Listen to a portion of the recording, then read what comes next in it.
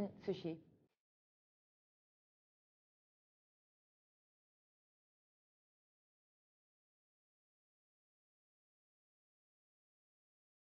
So we have some coriander, but you can use some herbs or different types of herbs can be fine to make it nice, just a little bit more nice flavor.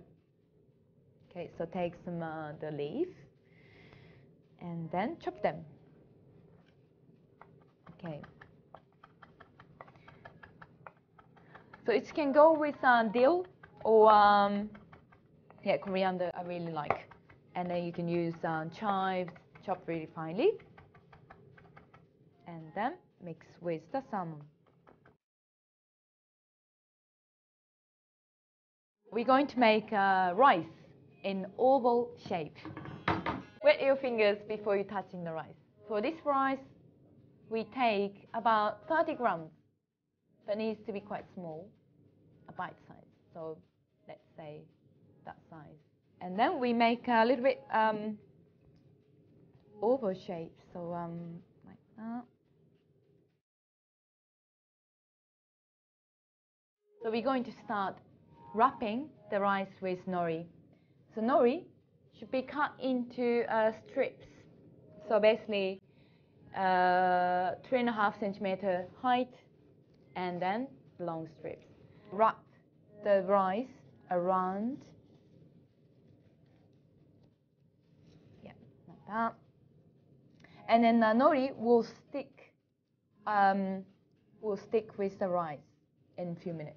Yeah, perfect. You make sure you use the shiny side of the nori always out. Okay, so we're gonna wrap. Okay, now we're gonna start putting the fillings. Okay, so 1 tablespoon of fillings on top of the rice.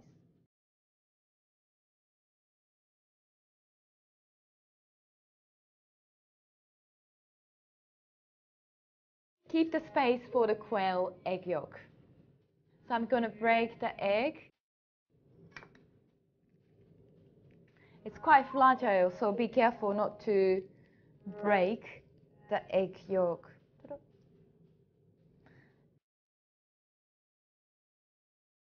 And then using the shell to take egg yolk, like that.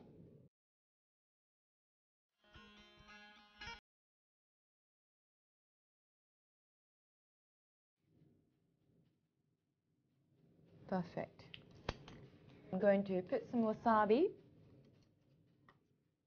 and on top of salmon. Just a little. Yeah. And then garnish with some watercress or dill can be fine. Yeah. Perfect. So serve straight away because the nori start absorbing the moisture from the rice or fillings, so it gets quite soggy. That's how to make gunkan sushi.